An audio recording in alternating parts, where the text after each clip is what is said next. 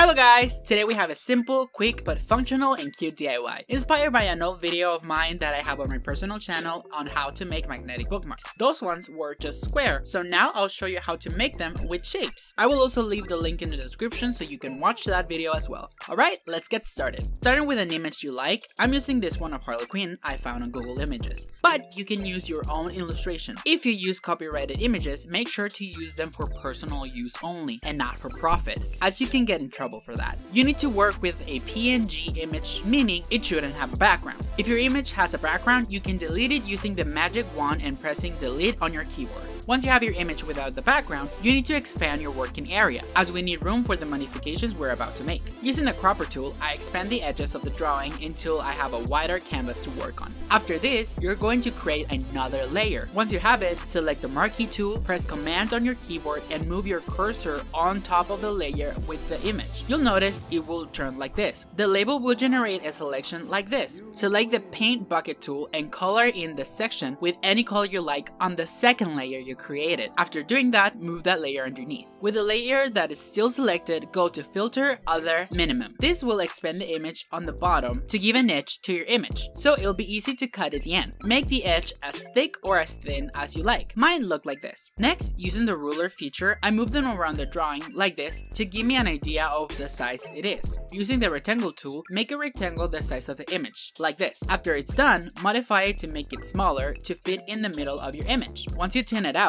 move it to the middle and place it on top of your image, but underneath that layer. This will be the back of your bookmark once it's finished. After you have your bookmark ready, merge the layers together and we're done. If you want to have an image on the back as well, it's really simple. All you have to do is repeat the previous steps until the outline. Once you have the image, duplicate your layer, left click it, and flip it vertically. Move the copy to the top, leaving a gap in between the two pictures, making sure that they are aligned properly. After that, use the rectangle tool and fill in the gap. And finally, merge the layers together. It should look something like this. Now, open an A4 size file I left you in the description and start arranging your images into the file. Use the transformation tool by clicking Ctrl T or Command T, depending on your computer, and resize to your liking. In this case, you can see the measurements on the side. I always guide myself with the width of the image. Once you have them, arrange all the ones that you can fit on a sheet. I would recommend you to color the background a different light color to make cutting the images a lot easier. After you have arranged all of them, print your images out. You can either print them on computer paper or cardstock paper. Once your pages are printed, it is time to turn them into our magnetic bookmarks. Firstly, I printed mine on cardstock paper because I could and it makes things a lot easier. However, if you can print on cardstock, follow these steps. Get some cardstock. If you don't have cardstock,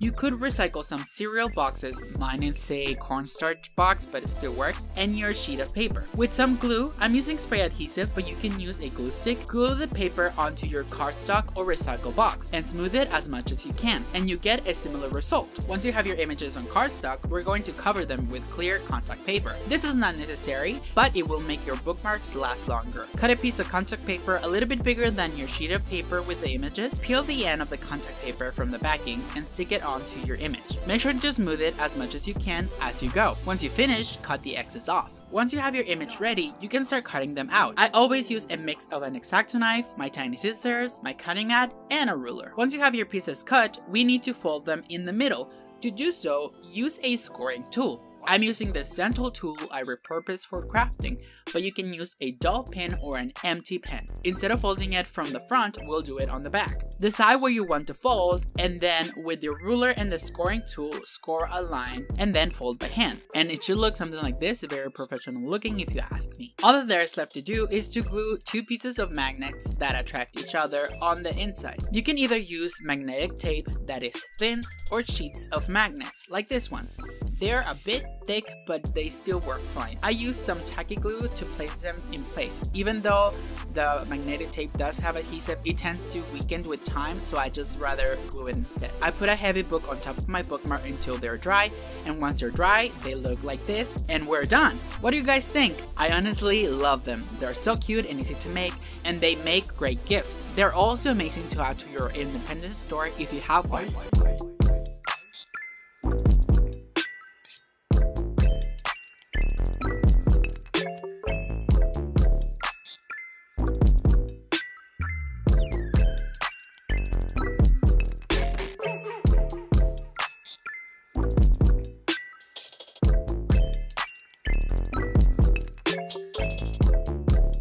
that was it for this video, guys. I hope you like it. If you did, don't forget to give it a thumbs up, subscribe if you haven't already, and if you are, thank you so much.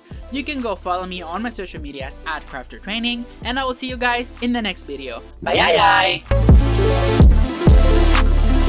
bye!